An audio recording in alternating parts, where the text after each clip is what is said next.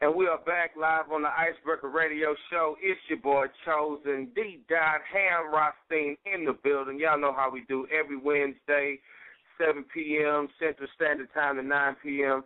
We get down playing the freshest and undiscovered talent and the hottest music. And y'all know what time it is. It's time for the artist interview section of the night. D-Dot, who did you bring by to the show tonight, man? Why don't you go and let everybody know out there in Radio Land who we got in the building?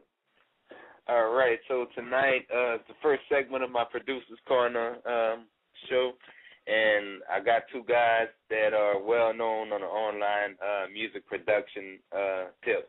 Traumah and Postman, you know, Traumah known for TraumahDrums.com, his drum library. He offers to artists out there, very unique, very hard-hitting, and Postman, a master marketer. You know, he's taught a lot of producers how to start, you know, beat businesses from the ground up, and he is also a producer. So without much further ado. Yo. Well, hey, what's up, fellas? How y'all doing tonight? Traumah and Postman. How y'all feeling out here? We good, man. I know Post is feeling good as well, man. It's been a great year for Traumah Drums and Live Off Beats, and you know, coming into the new year and connecting with all kinds of producers up and coming. You know, trying to get it in for the new decade, man. We're really excited about that, and excited to be on the show as well. Thank you. Already. Well, so, we got a couple questions lined up for you, and I know DJ, this is his producer segment corner, so we're going to go and turn it over to him and let him hop into the driver's seat. So what's good, fellas? How y'all doing tonight? Good. Good. So tell us a little bit, man, who's Postman Traumah, you know. Tell us a little bit about yourselves, you know, when did you start out? All right, well, shoot, as far as me, Traumah, I started producing when I was 14, so it's going on 12 years now. You know, I started just like every other up and coming producer with a little drum machine and a keyboard that probably didn't loop or quantize. And from then on, you know, from up until now, I just been trying to get into every different aspect of music from you know, mixing to the producing, to even, you know, being an artist and things like that. And and I recently connected with Post. I've been knowing Post for a little bit now, probably a couple of years now. And he was the one that actually helped me bring Traumah Drums to life, which, you know, I've been making drum sounds for a while. And we sat down and first I was a part of Live Off Beats. He brought me on aboard with Live Off Beats to be a part of that with him. That's something that he started years ago that I think every producer online or every producer in the world has heard about.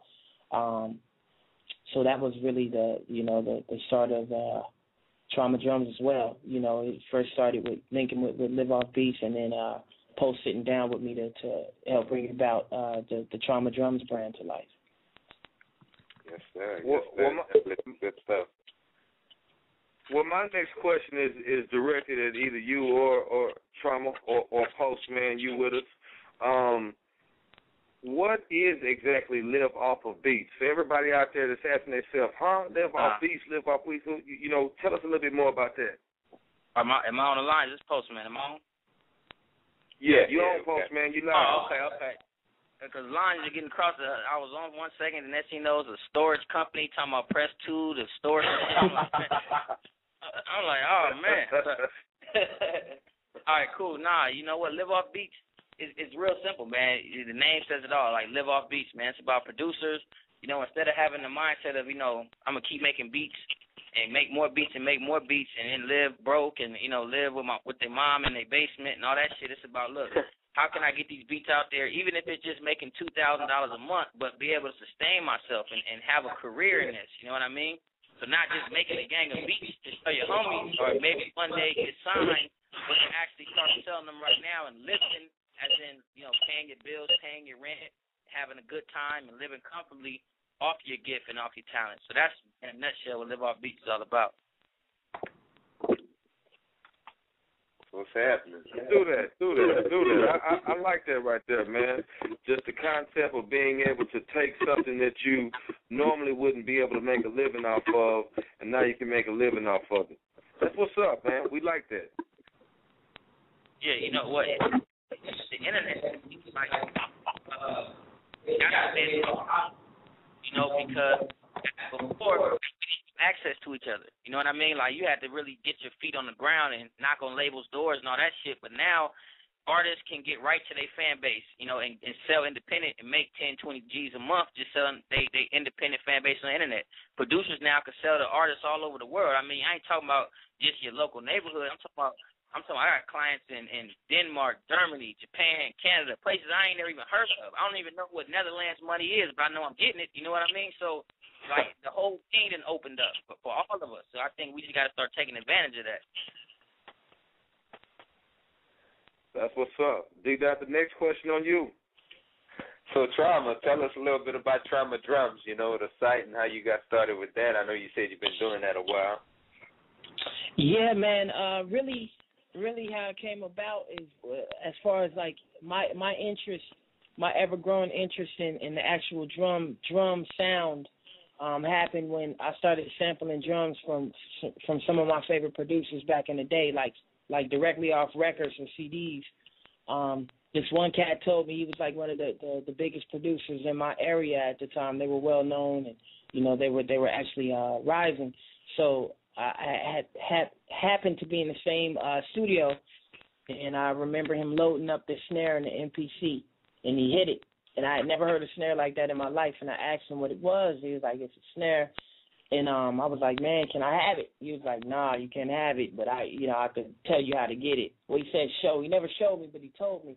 You know, he started naming albums and stuff to go get, you know, and from then on, and I was about 16 at that time, so I started listening, and I slowly but surely developed an ear for what drum sound should sound like. I went and got the Chronic 2001 and, you know, albums like that. So ever since then, I really been making, you know, drum sounds, stacking sounds, mixing them, blending them up, cutting them, chopping them, whatever you could do to a sound I've probably done. And if I haven't, then I'm about to do it.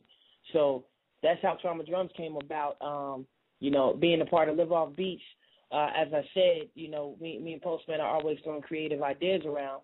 So I was like, hey, you know what? I usually, because I had got to the point where I was making so many sounds, just making beats every day, I would make a new snare every time.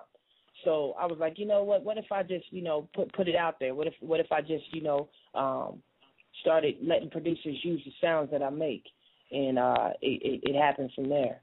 So Trauma Drums is all about, you know, using because the sounds that I create, I like to call them new technologies. Almost like you know, it's equivalent to a keyboard. Like if someone's still using the Triton, you're gonna look at them crazy. Like, hey man, there's new sounds, you know, since then. So it's basically almost like, okay, how I feel about it.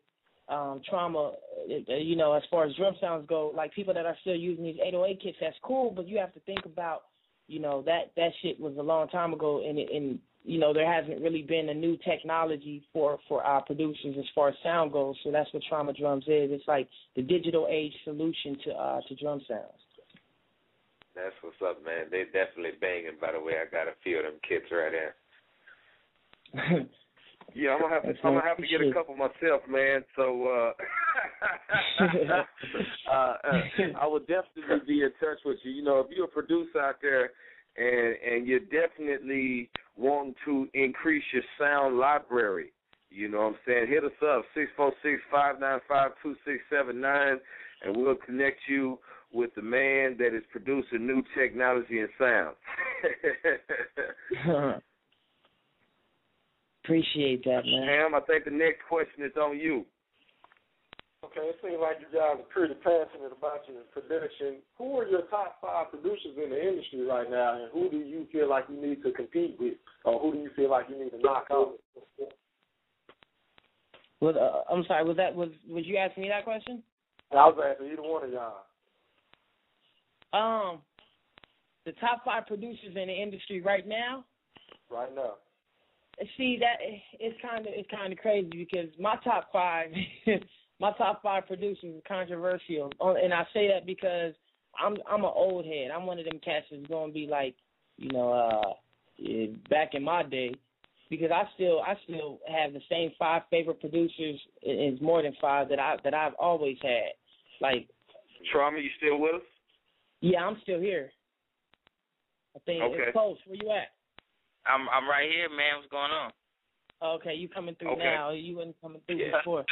I was saying, I think the game right now is in a transitional period. So there's no real producer that you can look at and go, okay, they're killing it right now. Because, all this shit right now sounds the same. I mean, from you turn the radio on, you don't know who produced what because all of it sounds exactly the same. So, but I think as far as, like, in the game that we should look after and see, I think, like, Neptunes would be up there. You got to put Dre up there somewhere, you know what I mean? Even though he ain't making beats, but producer-wise. And you got to put Timbo up there. He's been doing it, killing it from day one. And really, that's about it. I would say Lil Jon, but that was like 7 years ago, you know what I mean? So it's like, really, it's just whoever can come in right now. Kane Beats is killing it, but, all his shit sound the same, too. So I think it's grabs. Yeah, I agree. Interesting. I think you guys left out, you know what I'm saying? Well, let me ask you this. I ain't going to say that because everybody's entitled to their own opinion. But what do you think about producers like Drummer Boy and Drummer Squad? Or maybe like, go ahead. I was going to say Drummer Boy is dope. Don't get me wrong. Drummer Boy is dope. I forgot Drummer Boy. We got to say Drummer Boy, Yeah, for me personally, it's just so many producers in these last 5-6 years have became what I call, like, they went away with the fads. Like Post said with Lil Jon, he was a dope producer, but look what happened to him when crunk music went out. And then there's only so many classic producers, like producers that are legendary, that are still around, that have been around since from the beginning, or that got in the game and made such an impression that they still exist. Like, there's no more. I haven't heard of any. Like, look what happened to Scott Storch. It's hard to put my stake in any producers nowadays because they're here today and going.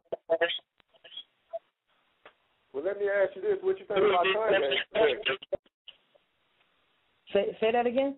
I said, what do you think about Kanye's production? You don't think he's in that elite class with the Dr. Dre's and hell no. That's doing it big like this?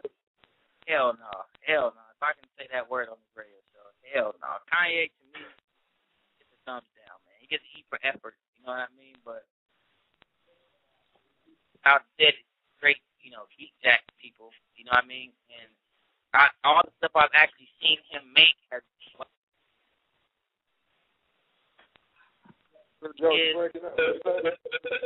You're breaking up, bro.